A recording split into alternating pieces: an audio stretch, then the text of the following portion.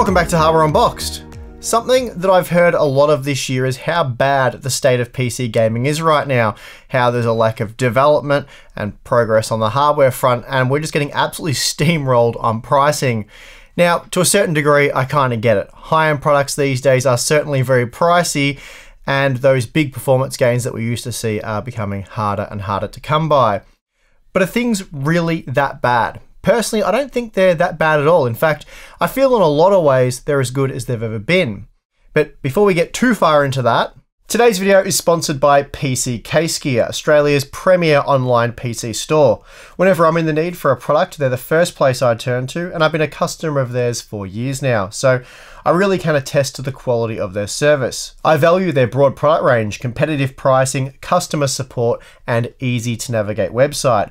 With 2 decades of experience, I know I can trust PC Case Gear to look after you guys as well as they look after me. So for more information, please check the link in the video description. Okay, so today, for example, you can buy a powerful modern 6-core 12-thread CPU like the Ryzen 5 3600 for just $195 US, and that is, of course, brand spanking new. 3 years ago, you'd be looking at paying about 3 times that amount for something like the Core i7 6850K, or at least twice as much for the 6800K.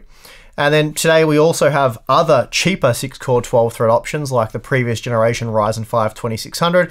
They're selling for a little over $100 US new. So at least on the CPU front, things have never been better. Memory and storage pricing is also amazing right now.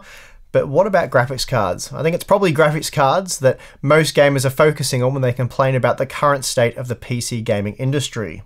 3 years ago now, well, almost 3.5 years ago now, Nvidia released its Pascal architecture with the GeForce 10 series, and what an amazingly good series it was. Starting with the GeForce GTX 1080 in late May 2016, Nvidia wowed gamers with never before seen performance at the $600 US price point. Then a month later, the GTX 1070 did much the same when we got the $400 US Founders Edition model, while AIB versions were meant to cost $380 US. But several months after release, they still typically sold for around $400, which was still a great price for that product. And that means today, for roughly the same money, you can purchase either a GeForce RTX 2060 Super or a Radeon 5700 XT. So, what kind of performance improvement should you be looking at for things not to be as bad as some people say they are? Well, upon release, the GeForce GTX 1070 was around 50 to 60% faster than the GTX 770, and I bring up the GTX 770 because that was released 3 years prior in 2013 for the same $400 US. Also, please note that I'm basing those performance claims on the 4GB version of the GTX 770 and not the more common 2GB version, which really struggles in any game that's relatively modern. So, if the GeForce RTX 2060 Super or Radeon RX 5700 XT are able to provide around 50 to 60% more performance, then things really haven't changed at all, certainly not for the worse. Even 40 to 50% gains, they should be acceptable in my opinion, and we really do have to recognize at this point that these performance gains are becoming increasingly difficult to unlock. Anyway, in an effort to determine where we stand today, I've taken the GTX 1070, the RTX 2060 Super, and the RX 5700 XT and compared them in 37 modern games at 1080p and 1440p.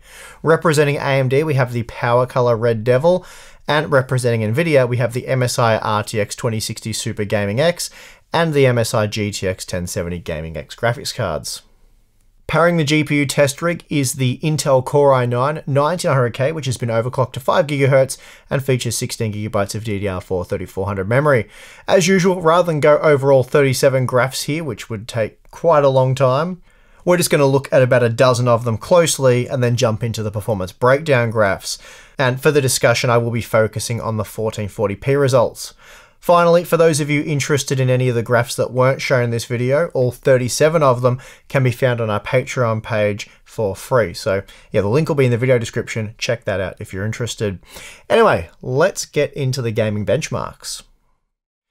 First up, we have Red Dead Redemption 2, and here the 2060 Super provided a very solid 53% performance boost over the GTX 1070, while the 5700 XT was a whopping 85% faster. Now, this is a brand new title, and there is a good chance Nvidia is yet to optimize for Pascal. Obviously, optimizing for Turing-based GPUs will be their priority right now, so it is possible the margin will close up a little bit.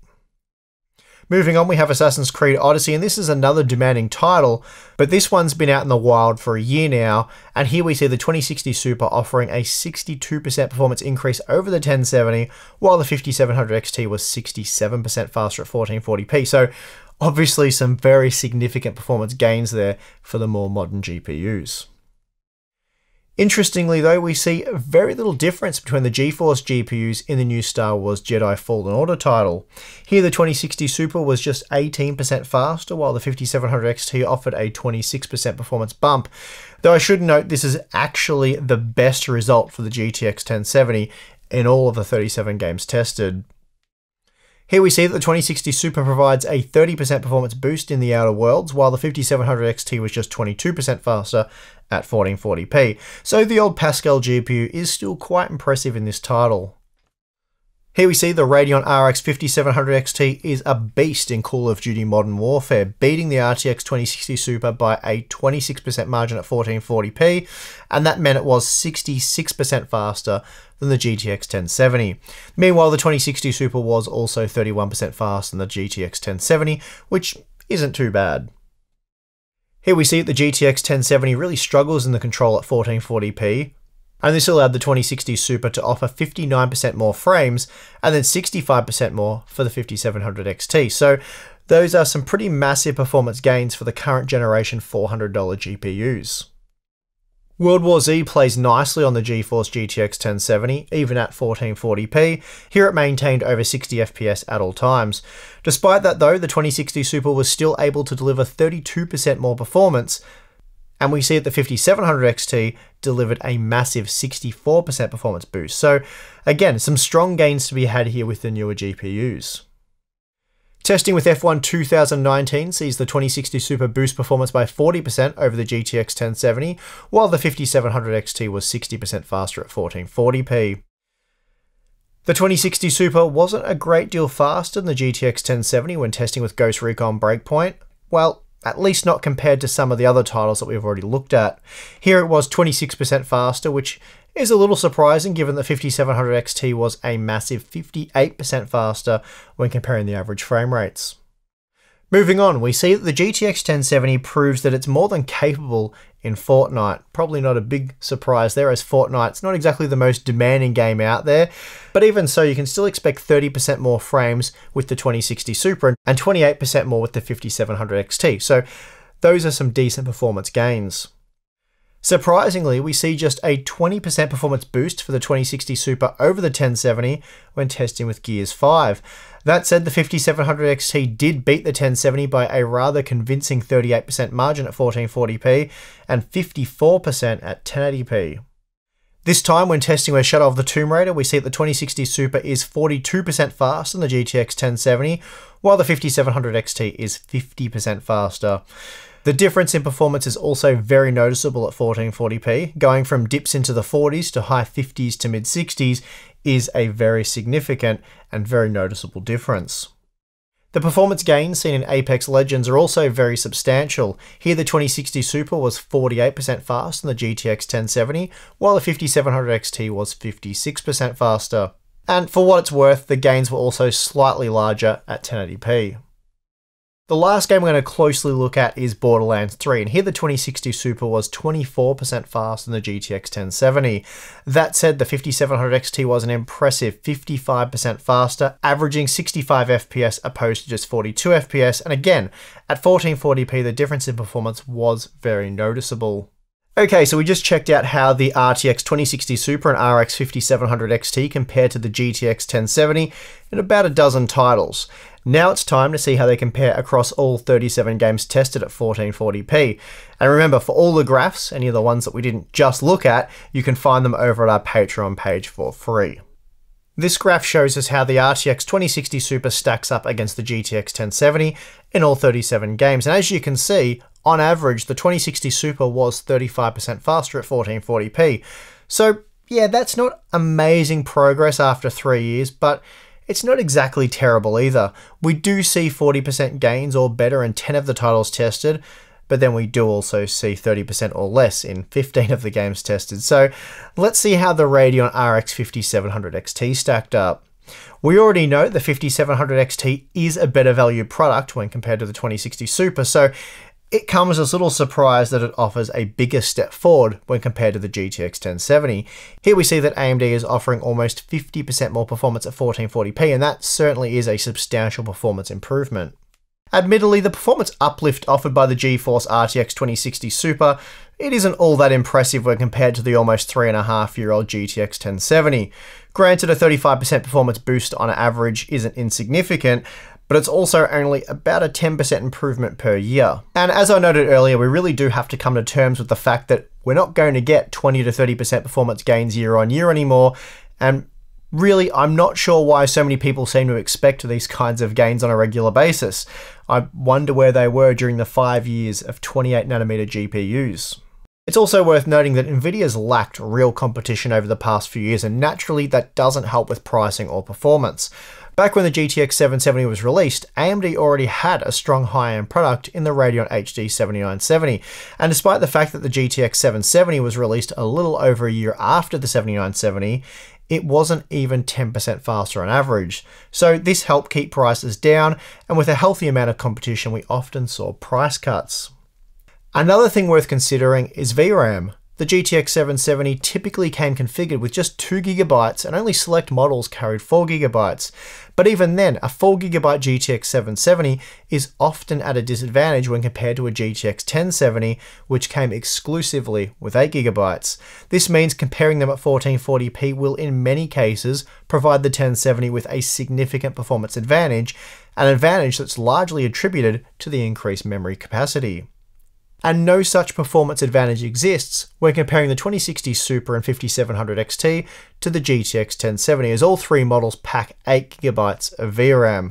The newer models do get faster GDDR6 memory, but the point is, the GTX 1070 isn't crippled by limited memory capacity.